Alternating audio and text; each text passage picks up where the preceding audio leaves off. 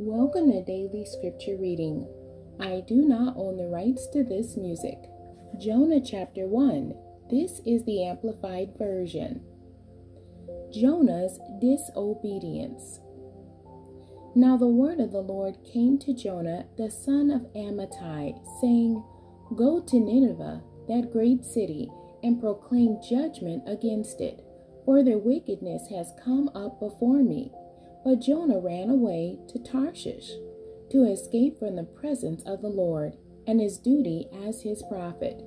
He went down to Joppa and found a ship going to Tarshish, the most remote of the Phoenician trading cities. So he paid the fare and went down into the ship to go with them to Tarshish, away from the presence of the Lord. But the Lord hurled a great wind toward the sea, and there was a violent tempest on the sea, so that the ship was about to break up. Then the sailors were afraid, and each man cried out to his God. And to lighten the ship and diminish the danger, they threw the ship's cargo into the sea. But Jonah had gone below into the hold of the ship, and had laid down and was sound asleep. So the captain came up to him and said, How can you stay asleep? Get up, call on your God.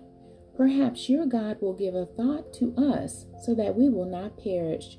And they said to another, Come, let us cast lots, so we may learn who is to blame for this disaster. So they cast lots, and the lot fell on Jonah.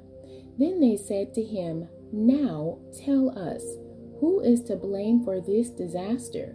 What is your occupation? Where do you come from? What is your country? So he said to them, I am a Hebrew, and I reverently fear and worship the Lord, the God of heaven, who made the sea and the dry land. Then the men became extremely frightened and said to him, How could you do this? For the men knew that he was running from the presence of the Lord, because he had told them. Then they said to him, What should we do to you, so that the sea will become calm for us? For the sea was becoming more and more violent. Jonah said to them, Pick me up and throw me into the sea. Then the sea will become calm for you. For I know that it is because of me that this great storm has come upon you.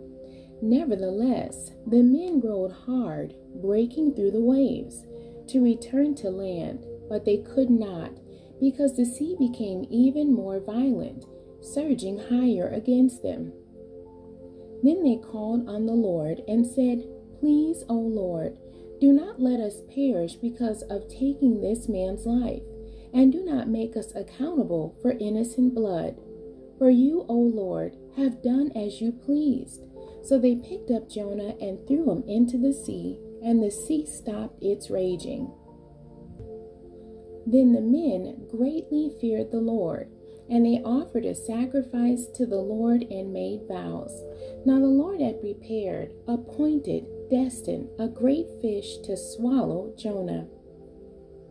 And Jonah was in the stomach of the fish 3 days and 3 nights.